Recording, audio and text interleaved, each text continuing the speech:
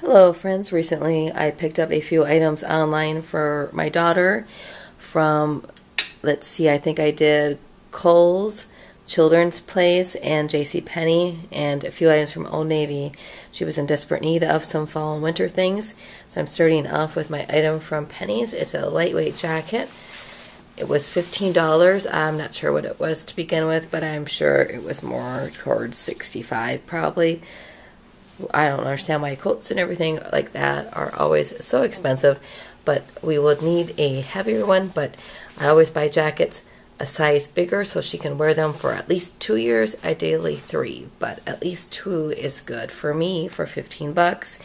I'll show you what else I found. Thanks for watching. If you enjoy money saving hauls, please subscribe. Love to see you again. Thank you.